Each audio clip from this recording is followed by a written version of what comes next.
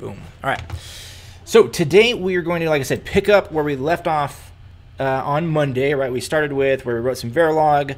We installed Verilog on our computers. We're writing code in Notepad, which is disgusting and terrible, but we've got to do it first, otherwise we won't appreciate the other stuff. And we're executing our simulations in the command line. Today we're going to sort of port this all over to Visual Studio Code, which provides sort of a nice, safe environment for us to work in. That's a little bit prettier, a little bit more use, a little bit more of a normal sort of programming flow. Yeah, so let's just go ahead and get right into it, man. Let's see. So we did. Any questions about what we did last time, by the way? So the tools, iVerilog, GTK Wave are all installed on our, operating system. We can access it from the Windows command line, right, by hitting GTK Wave or hitting iVerilog.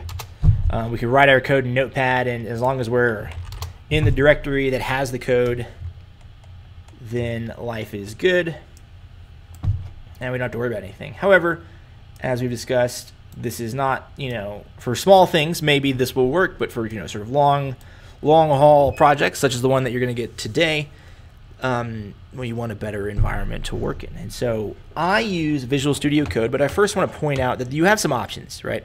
Again, because these tools are on the operating system, they're not in, we're not installing anything on Visual Studio Code, right? You can use whatever you want, right? Probably one of the most, or at least a couple of years ago, the most popular one was this one, Atom. It's made by the guys that make GitHub. It's really cool. It's very customizable. You basically start with a clean slate and you just add packages and extensions to it that you want in order to do the things that you want. The really hardcore folks tend to like Atom a lot. Other people, there are still people in the world that use Notepad++. I don't know who these people are or why they use Notepad++, but they exist, and they use Notepad++ because they're weird. I'm sure some of your CS professors probably still use Notepad++. This is like, Notepad++ is like the boomer Atom.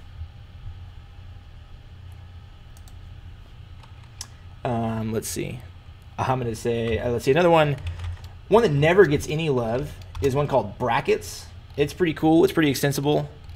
Yeah, man, that's a hot take, dude. Notepad++ is trash and only old people use it. And I'm saying that as a relative to you guys, old person. Brackets is a good one.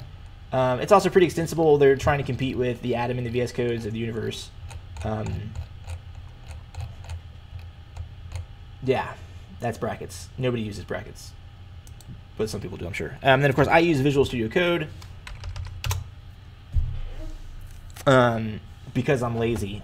Basically, all of the stuff that everyone does when they first set up their Atom, Sublime Text. I forgot all about Sublime Text in the last class. I was like, I know I'm forgetting one. Sublime Text is also a code editor. It's basically, they basically stole Brackets and made their own version, or it's vice versa. One of them ripped it off the other, like straight up stole the code base from the other guys. But Brackets or Sublime Text is also an option. Go back to Visual Studio Code. I used to use Atom back in the day when I worked for a development startup, because that's what everyone that works for a development startup does. They use Atom because it's hip. It's got cool art. But every time you install Atom for the first time, everyone does like the exact same setup. Visual Studio Code said, like, well, let's just have all of that work out of the box, and that's why I use Visual Studio Code. So I guess I would say only like boomers use Notepad++. Lazy millennials like me use VS Code. Really hip Gen Zers use Atom, and just strange people use Brackets or Sublime Text. IntelliJ is an IDE, man. That's its own thing.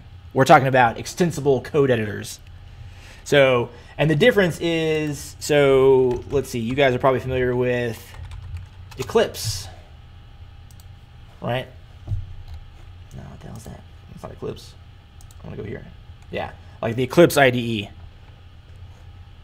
Yeah, man, I thought I was gonna get a snow day. I'm salty about it. So Eclipse, Visual Studio 2020. Is 2020 out? Does it exist? No, it's 2019. Visual Studio 2019 Eclipse, IntelliJ, IntelliJ. Did I spell it correctly? Maybe I got close. Yeah, there we go. So IntelliJ IDEA is an IDE for working in Java. Sublime Text is nice. So is Bracket. They're all nice. They all type code just nicely. So anyway, but this is a environment that's dedicated for Java, right? It comes fully loaded with the training wheels that let you do the running and the debugging and all that stuff in all in the same environment, right? So does Visual Studio Code lets you do that for, or excuse me, Visual Studio lets you do that for like C++ and C# and stuff like that. And it comes with all of the tools like fully loaded. It does debugging. It does all kinds of crazy stuff. Eclipse kind of does those things for whatever you want. Eclipse is like a weird in-between IntelliJ, Visual Studio, and our code editors. So yeah. So what we're talking about are extensible code editors, not IDEs. So yeah, Sublime Text and Brackets are nice. I mean, look at that. That's it's a very attractive user interface. So is Sublime Text. That's very nice. It's not as attractive. And we can all just admit that Notepad++ is terrible. You shouldn't use it, Aiden. You should be ashamed of yourself. Don't use it, Notepad++. I'll never know if you use it or not because the code comes in. But I'll feel it. I'll be like, I sense this code was written in Notepad++. It has that Notepad++ smell on it. All right. But anyway, I use Visual Studio Code because I like it. It comes preloaded with a bunch of stuff. It's got some, yeah, it's -10 just for the smell. But you don't have to use it. You can use whatever one you want. It will not make a difference to what you submit, right? And everything is still going to run in the command line anyway. So let's go over to Visual Studio Code because that's what I'm going to do. Now, a bunch of you guys are going to use Notepad++ just to like spite me. All right. So here's Visual Studio Code. If you use Visual Studio Code, you're probably going to find that like when you start it up, it doesn't quite write it on Microsoft Word. Every semester I have students that submit a .docx file for their Verilog projects, and it's sad. I just hang my head and cry for them. But it does happen. It'll happen this semester. It happens every semester. I don't understand it. I'll even bring it up. I'll say, don't write code in Microsoft Word. That's crazy. But someone's going to do it because someone is not present right now and probably won't watch this video, and they don't really know what they're doing, and they'll like type their code in. I don't know. I don't think you can export MS Paint to a text file. Like I don't think it works that way. Unless you're going to write some like weird like visual character recognition. Nothing's wrong with Word, but the problem is with Word is you don't get text, right? At the end of the day, it's just got to be text under the hood.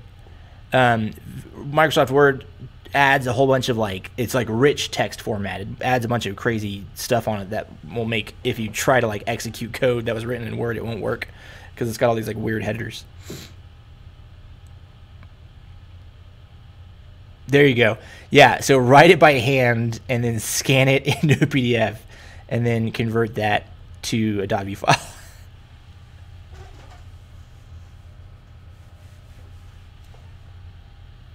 I mean, English majors write on Microsoft Word. No one writes code, but like I said, there will always be. I mean, this is a freshman class. We get some folks in here that use an Arduino that wires to convert more. All right, we're getting a little sidetracked. Use whatever text editor you want as long as your code works. I mean, people will do it, Pamela. Like I guarantee you, I will get at least one submission that was written in Microsoft Word. It's just like the force of statistics. In a class consisting of 150 students, there will be at least one who will write their code on Microsoft Word and get a bad grade because I can't run a .docx file. Takes all kinds. Okay, we're getting way distracted. Okay, so here is Visual Studio Code. As I was going to say, I have some customizations on here on my own. So, for example, it's got this nice blue color that I really like. Yours won't look like that, but that's just because I have my own extensions and my own customizations here.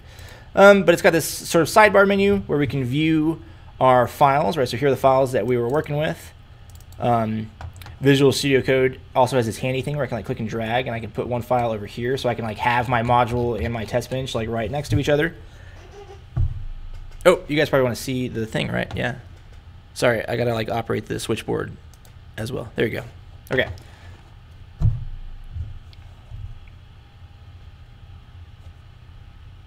Yeah. So like I said, we've got all our files here. Like I said, I can move stuff around. I can put like, I can do all kinds of weird stuff. I can put them like on top of each other. I don't know. But you can move around so I can view my stuff at the same time. Let me close that. We can also just open up and look at, here's what the VVP file looks like. The simulation file that gets generated by Verilog. Looks weird and crazy. The waveform file actually kind of makes a little bit of sense if you stop and like really look at it. But yeah, but it's all there. So let's see. There's only one thing we're missing, and that is, well, actually, I'll take that back. Before we do that, another thing I really like about Visual Studio Code is you can install this on Atom or the other editors, but not Notepad++. If you use Notepad++, then you're stuck with using the vanilla command line in Windows. Whereas if you use Visual Studio Code, it has a terminal built into it, so I can pop up and open a command line right here in VS Code, so I can type my commands directly. But another thing too is whatever folder, like whatever file you have open, when you open the command line, it will automatically navigate you to that folder, right? So you don't have to do any navigating around. You're already there, already ready to do this stuff. And we can type the commands. Verilog option O, circuit.vvp, circuit_tb.v. This is the same thing we did last time. VVP, circuit.vvp, right, creates a dump file, GTK wave, circuit.vcd. Look, I can open GTK wave right there inside Visual Studio Code to, you know, view all that good stuff.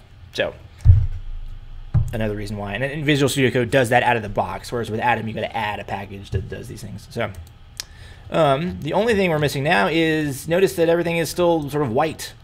And it's not very attractive to look at. So what you need to do is install a syntax highlighting extension for Visual Studio Code. So I'm going to go over to extensions.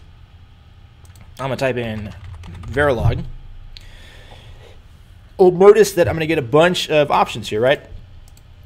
Anytime you're looking for a package or a dependency or anything, it's always, if you don't know specifically what you're looking for, the rule of thumb you should always use is install the one that everybody else is also installing. Like, let the community vet them for you. So for example, this one has 8,000. So you can see right here how many installs it has.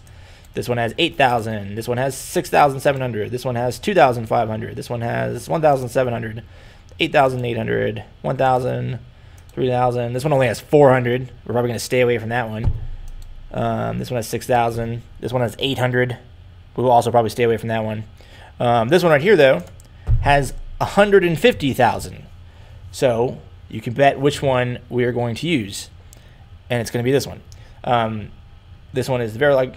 Some of these other ones will work, and you can use them. Again, this is just syntax highlighting. This is not, we're not installing Verilog. We're not going to run Verilog from this. This literally is just going to take and put the pretty colors on top of Verilog. So I'm just going to hit install.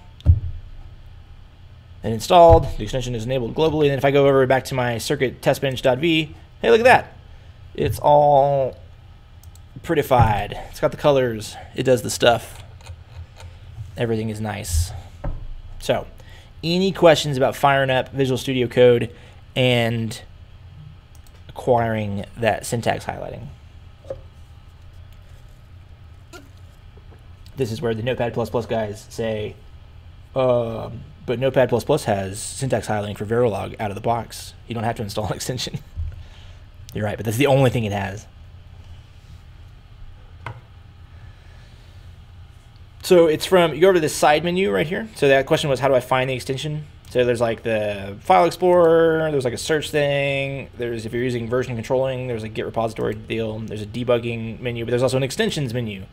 And literally all I did was just type, I went to the extensions menu, typed in Verilog in the search bar, went to that one, the one that has a lot of downloads, and downloaded that one.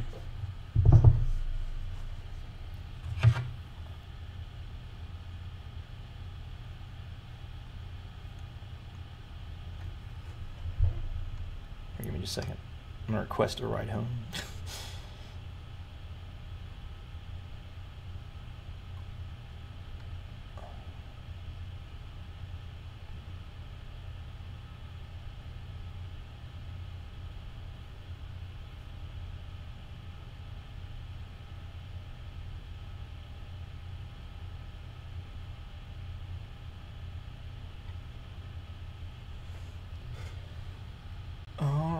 Cool. So any questions about that? All right, so now let's go ahead and let's do something meaningful, right? We got about 30 minutes left. And what I want to do is work through a sort of complete example, right? We're going to start with a truth table, and we'll go all the way to a test bench and make sure that that's working properly. So I'm going to go ahead and pull up OneNote. Let's make that full screen. Get my tablet over here.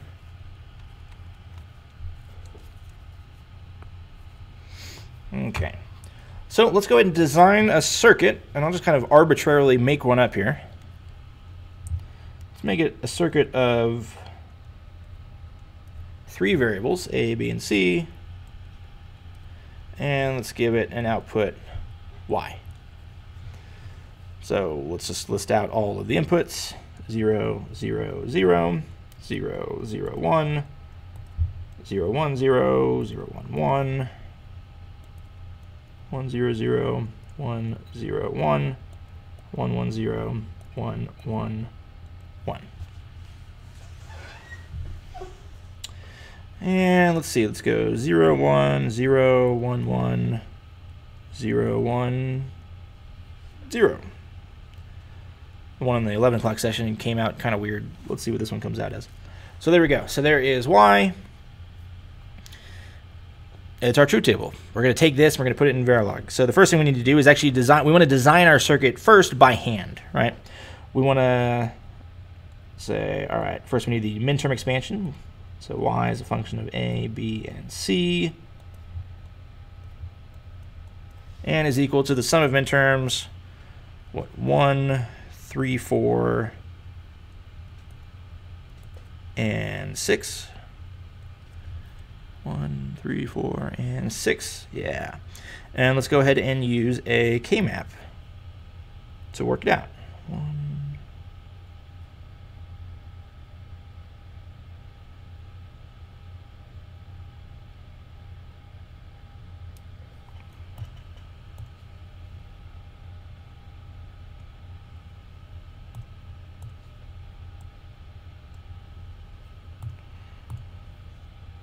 So we'll set up our 3 variable K-map here.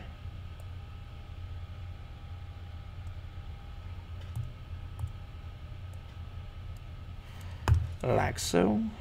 We'll say we got Y, we got A, we got B and C, we got 0, we got 1, we got 0, 0, we got 0, 1, we got 1, 1, we got 1, 0, and then we got 1s at 1, 3, 4, and 6. Hey, this one's going to work out kind of nicely. All right, so we've got, let's see, we can group these 2 terms. So this first one will get us Y as a function of A, B, and C,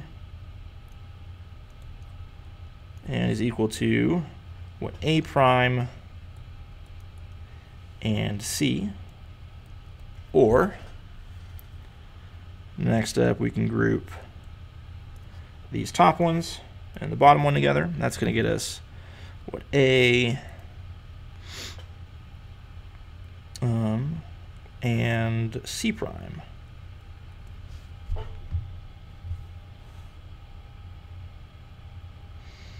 Whoa, did we make an XOR by accident here? A and C, A prime and C, A and C prime. So this is technically an XOR gate, but we're not going to do it that way. All right. So let's see. The last thing we need to do, once we have this, now we could take this and put this into Verilog directly, right? We could actually code that using some techniques. But I'm going to do it by drawing the logic circuit and implementing the logic circuit directly, just to illustrate some points, right? So this is going to consist of 2 AND gates,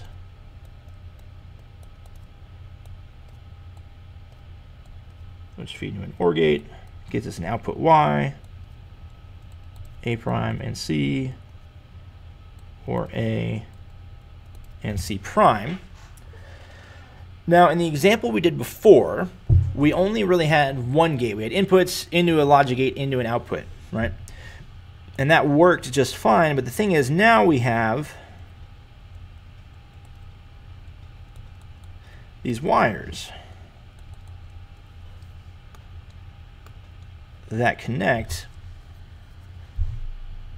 the outputs of the AND gates to the inputs of the OR gate. And we're going to need to define those in Verilog. So I'm going to go ahead and actually give them names. I'm going to call this wire 0, and I'm going to call this guy wire 1. So we need to account for the outputs of all of our logic gates individually. So now that we have this structure, well, first, are there any questions about how we got to this place?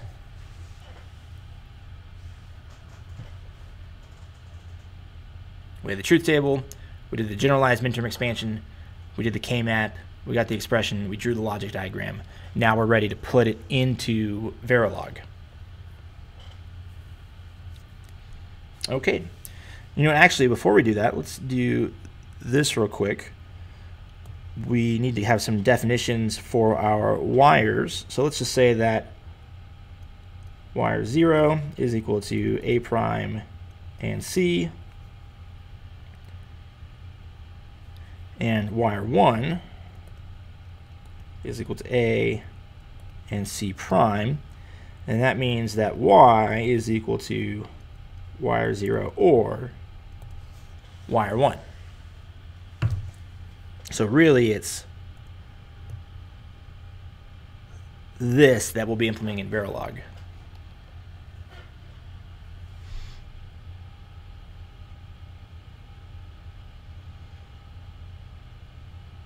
Okay, so let's go ahead and build it.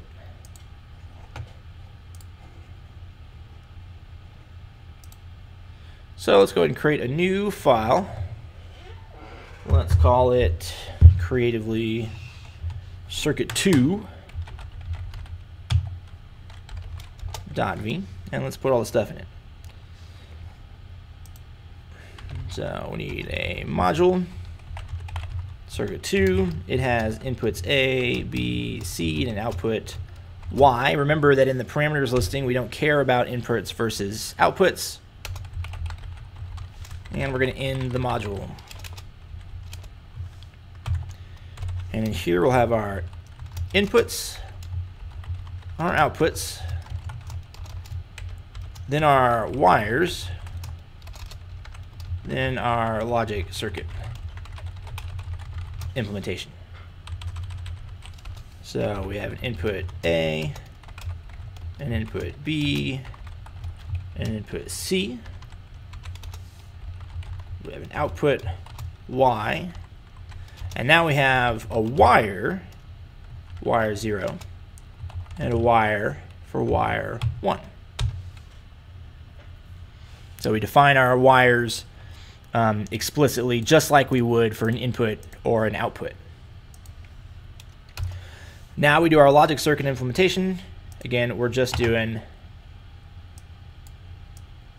you know, this bit that's boxed right here, defining wire 0, wire 1, and then Y is the OR gate.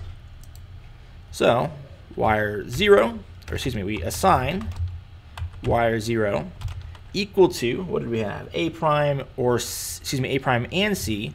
In Verilog, the not is the tilde, so not A and C. So the important take home there is not A prime is tilde A. Assign wire 1 equals A and not C. And then finally, assign Y is equal to wire 0, or we use the vertical bar for or, we already knew that, wire 1. And there we go. There is our entire Verilog module for our circuit.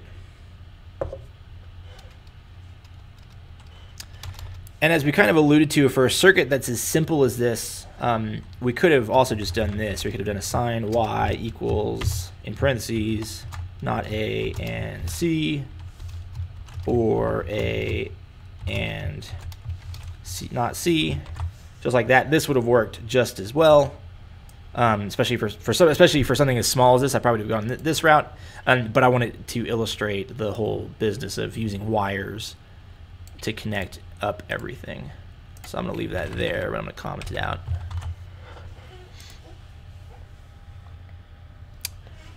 That is our Verilog implementation. Are there any questions about that?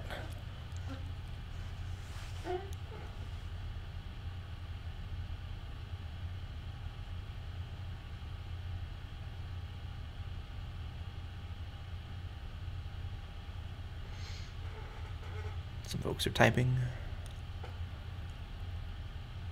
How do you do the tilde? It's the tilde key. So you hold, what's the apostrophe? Remember, it's the same one for the apostrophe, but it's, shift apostrophe gets you tilde. This one says, so we use tilde for not. Yep, you're absolutely correct. In C, it's, exclamation point. But here we use tilde.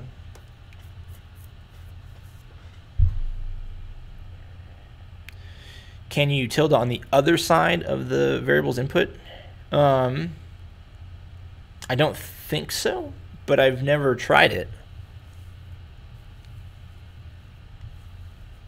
So you're saying, could you do something like this, like A tilde? I don't think so, but I've never actually tried that, so I don't know. Maybe we'll test it out and see if that works.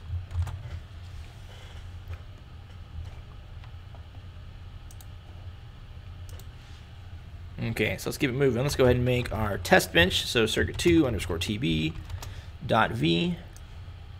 I'm going to bring it. I'm going to do this. Actually, I'm going to bring you over here. And then we'll work on our test bench. Yeah, that looks good. Okay. So let's do our test bench. The first things we need are, remember those time scales. So time scale 1 nanosecond / 1 nanosecond. And we need to include our folder or file that we're testing, circuit2.v. And its module, circuit2 underscore TB. It has no inputs or outputs, so we just put a semicolon and then in module. And let's put our boilerplate stuff up here. Oh, actually, I take that back. We're not there yet. So we still need our inputs, our outputs, and our unit under test, and our simulation, and our test execution. So remember, for inputs we use regs, so reg A, reg B, reg C. Outputs are wires, wire Y. Now remember, since the wires in our module are internal, right? They're internal to that module. So in our test bench, we don't need to consider them. We're only interested in the inputs and the outputs. We're not going to mess with the internal signals. So let's say our unit under test is our circuit2 module, UUT, and we'll tie everything in A, B, C, D, semicolon.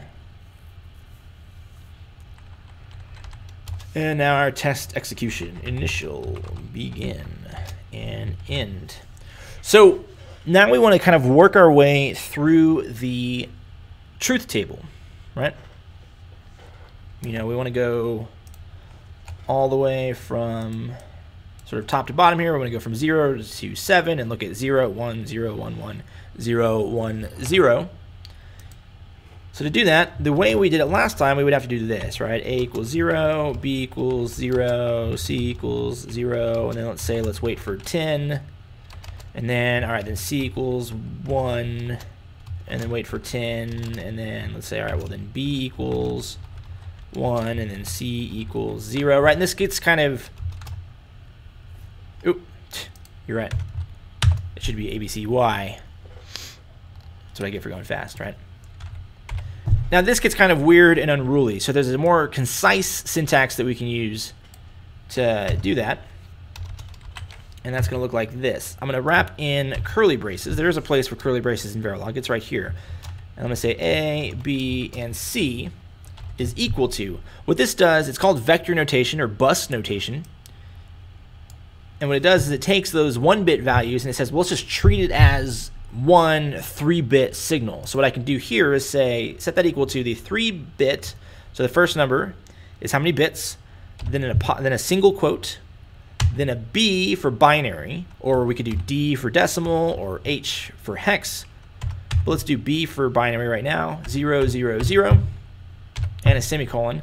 And then for conciseness, I also like, since we're always going to delay a little bit after we change values, I do semicolon and then my delay and then a semicolon again. And I'll do that all on one line. So what that does is it says we're going to put 0 in A, 0 in B, and 0 in C. And then we can copy and paste.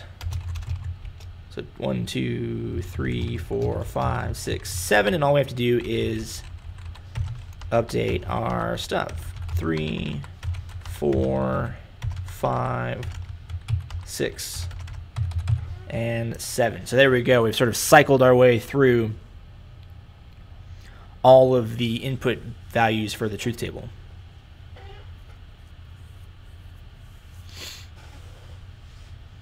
And the last thing we need to do is add our sort of boilerplate. Remember, we need to create our waveform file. So dump file, circuit2.vcd, dump vars, 0, circuit2tb. And at the end, we need to say that we're finished. And now we're ready to run our simulation. Are there any questions about the test bench that we just wrote?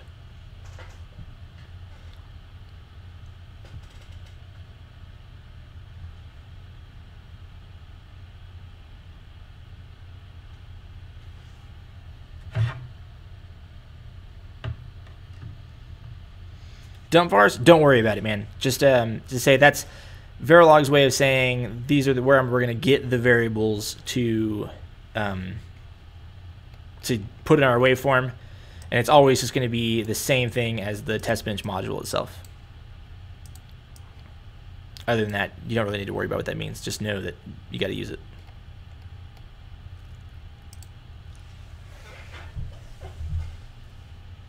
Okay, so now let's go ahead and run the simulation.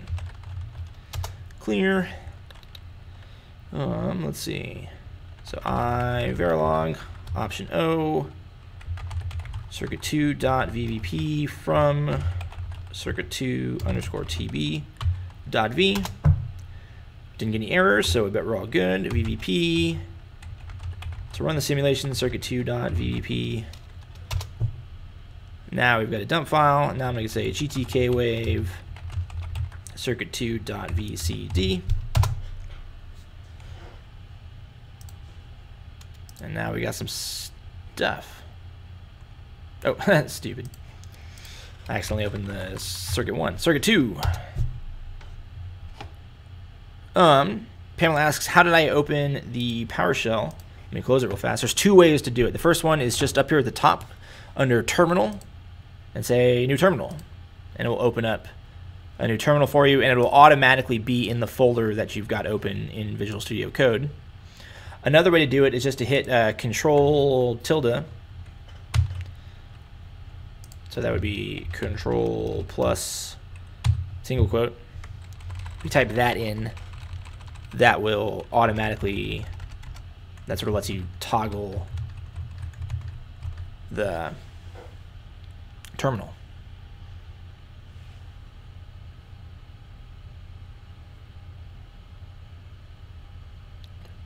It's because it is superior, Joshua. I'm glad you are a believer now. Can't do that in Notepad++. Can I do all the commands again? Yeah, I'll do all the commands again. Oh, another thing we may have talked about in almost all terminals or command lines, if you just type, if you hit the up key, it will like cycle back through your history. So I can go back up to Verilog, option O, circuit2.vvp, circuit2_tb.v. And then the next one has to be vvp, circuit2.vvp. So the first one is this one basically does the compiling. So it compiles the simulation and checks for syntax errors. This next line actually runs the simulation and generates the waveform file. And then the last one is we want to run GTK-wave to view the waveform file, circuit2.vcd. So let's kind of take a look at it. And right now we can kind of see that when you see everything is green, usually that's a good sign, right? When you've screwed stuff up, you're going to see red lines and blue lines and all kinds of weird stuff. When everything is green, that means you're like 80% of the way to the right answer. It means you haven't screwed anything up in a bad way. Your logic might be messed up, but at least nothing else will be wrong here. Okay, so let's kind of look at these side by side. So we have our truth table, and we wanted for midterm 0, it should be 0, and then 1, and then 0, then 1, 1, 0, 1, 0. And thankfully we did 10 nanosecond steps. Yeah, what's up?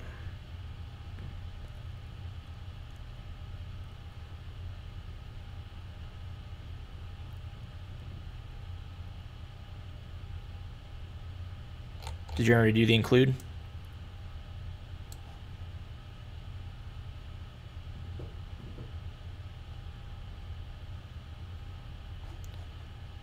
All right, here, I will make all of it fit in one. So here we go. We should be able to see, take a minute and look at both of these and see if you have any syntax errors.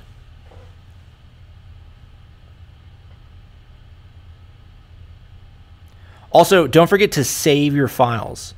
This actually gets a lot of people. So for example, I made a change. Notice there's a little white dot up here. That means the file isn't saved. And if you don't save the file, even in the beginning, there won't be anything in it, and you'll get those no top-level modules. So for example, if you wrote all of this, but didn't actually save it, then when you go to run the test bench, it won't do it.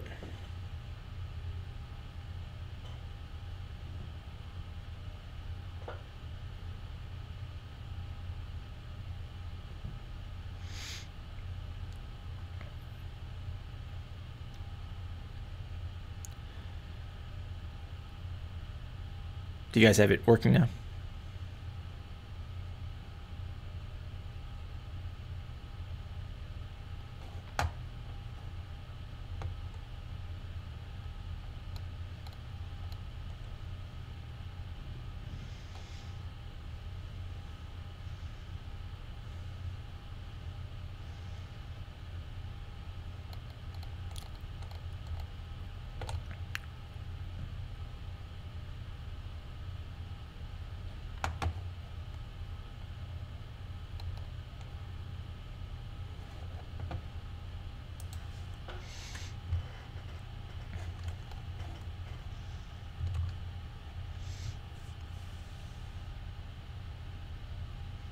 Yes, Aaron, that's correct.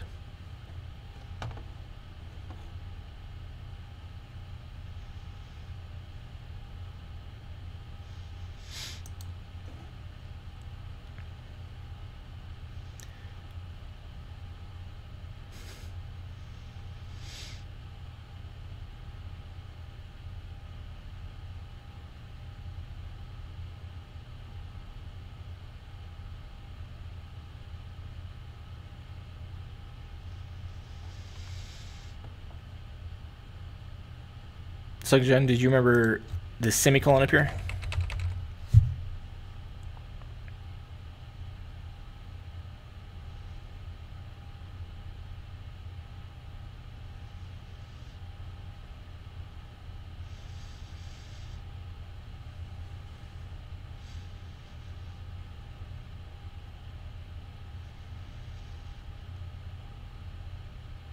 All right, Pamela, we got it. No, we don't have a lot of time. Guys, I'm gonna file this under the. We need to move forward to do some other things. But don't forget, I've got my office hours today, so we can address the issues that you're having sort of one-on-one during my office hours. All right, so I'm going to go ahead and do what I was doing, which is we're going to look at the test bench output and compare it to our truth table, right? We did 10 nanosecond delays so that each of these columns is actually going to conveniently correspond to our midterms. So when A, B, C are 0, 0, 0, Y is 0. Look at the truth table, that's good. 0, 0, 1 should be Y equals 1. That's good. 0, 1, 0 should be Y equals 0. That's good. Next one, 0, 1, 1 should be Y equals 1. That's good. 1, 0, 0 should be Y equals 1. That's good. And I'm just sort of clicking through and I'm looking over here on the left-hand side to see where stuff is going. And then let's see, 1, 0, 1 should be 0, and it is. Then 1, 1, 0 should be 1, and it is. And 1, 1, 1 should give us Y equals 0, and it sure does. So that's how we take a look at the output there. Individual sort of syntax error issues aside, does anyone have a question about sort of looking at this waveform and comparing it to the truth table?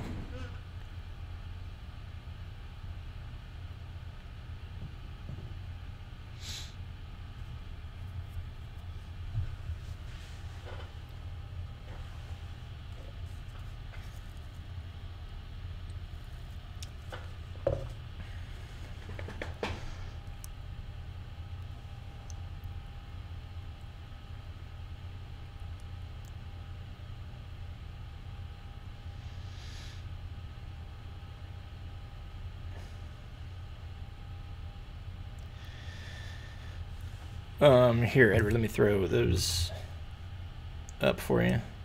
These 3 commands right here. And then Adrian asks, are we going to be given the initial delays? What do you mean by given the initial delays?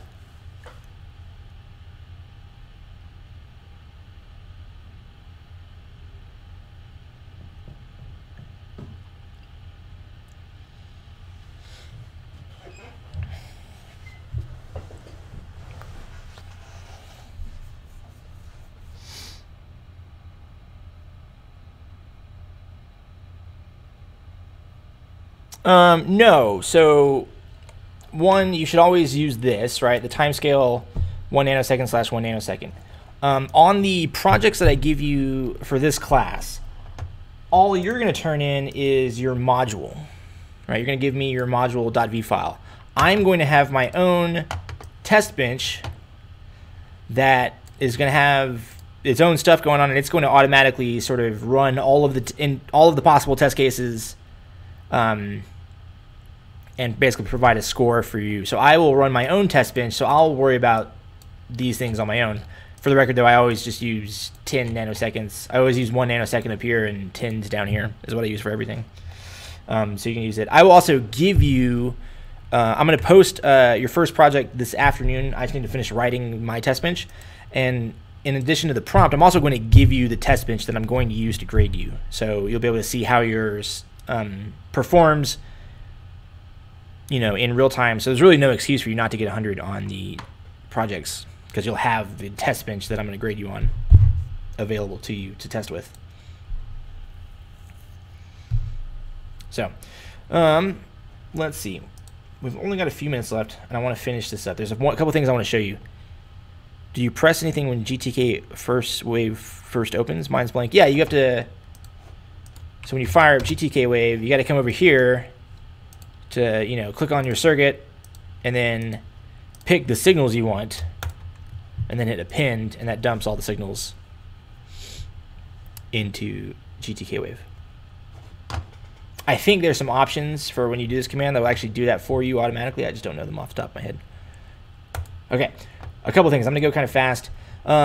So it was easy for us here, since it was only 3 inputs, an 8-row truth table, for us to go through the line and sort of see what's, you know, to go look at the waveform and know that it's working properly.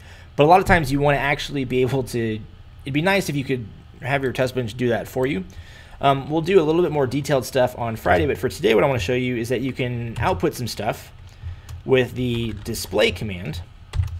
So I'm going to say display y equals use the modulo operator, and then B for binary. So it'll display the binary value here of y, and then comma y.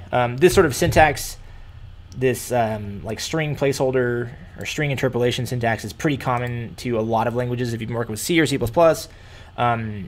you're probably already familiar with this type of syntax. But this will just let us see the values of y. And so I'll come here and just sort of copy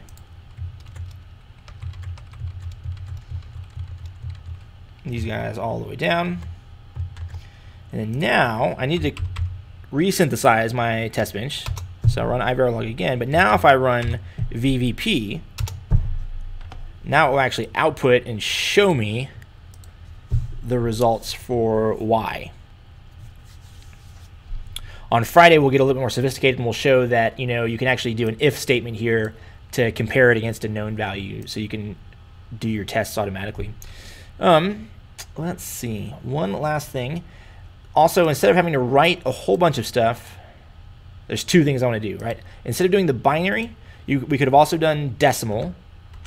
So I could change B to D and say decimal 0, decimal 1, decimal 2, decimal 3, decimal 4, decimal 5, decimal 6, decimal 7.